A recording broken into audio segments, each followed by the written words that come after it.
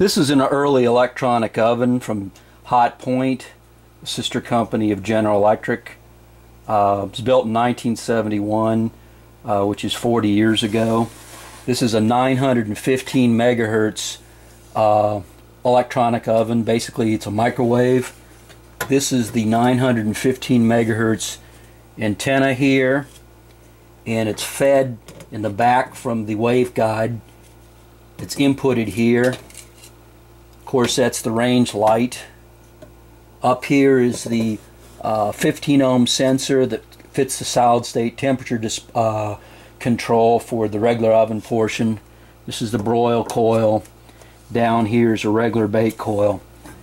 It's got a turntable, turns on with a motor about once a minute. Even out the cooking on this. This is a 915 megahertz oven. At the time they called it an electronic oven. It had a list price of around $1,150 in 1971. We bought it for $875. The nameplate up on here is this is 18.1 kilowatt oven, which is a lot for a range, but this is a double oven. If you figure out the bottom oven is 3,000 watts for a regular oven, the top oven's 3,000, that's 6, and the cooktop with 4 burners is around 8, that's 14,000. There's an extra 4,000 left over for the microwave. There's probably around 3,000 input and maybe 1,500 watts, maybe to 2,000, I'm not sure, for the microwave portion. But this was, at the time, this was marketed really to cook a full range turkey, because with the longer wavelength you could go through and cook a big slice of meat, big full piece of roast or turkey. That's where it was designed for. It really wasn't designed to cook things like popcorn or anything, or bacon. But anyways, here's the 915 megahertz antenna, an early microwave. It's fed in the back by the waveguide. This particular oven went underwater in Katrina, so it saw water actually all the way up to the top. The microwave portion has been taken out. This is a Hotpoint RHV886. There's a sister model called the General Electric J896. I'll take the camera off just for a minute. In the bottom here, there is the waveguide is here. In a regular Americana type oven, this bottom portion is a storage compartment for pots and pans, but the big microwave portion went up underneath here. That's the feed, that's the part from the magnetron shown in another video by, I think, Mr. Rudy Deal. I'm not sure how you pronounce his name. That's the feed point. It's around from the microwave going to the back. This is the motor here for revolving the tray. There's a whole bunch of different interlocks on this, and I'm going to go around the back of this oven and show you some of the things here as far as the feed points. Down here is where the microwave actually, from the magnetron, fed through this tube, goes up through here. It almost looks like a water pipe. It's about about 1 inch diameter, goes through here, and this feeds the antenna on it. So this is on a 915 megahertz oven. From the bottom tray, the magnetron goes through here. This is about 4 inches, got a 90-degree elbow, goes through here. This feeds the antenna. This is the back of a double oven.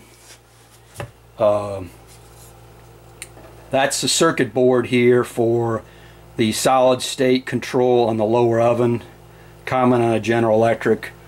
It's got 2 pots for bake and clean, and it's driven from the front, the control around here, down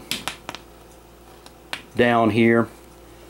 It's got a 29 ohm resistor for the temperature, and then it goes through on the board. In clean mode, they short out the resistor in the front, and basically it's going to go around to 850 degrees roughly.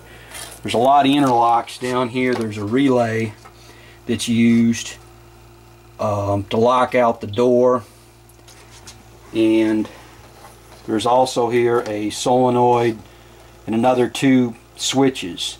So this whole thing is set up. You could never open this thing up with the microwave oven. There's about 3 or 4 interlocks, plus there's another one hidden inside back with the door. So we've got this thing really very conservative designed as far as not getting hurt.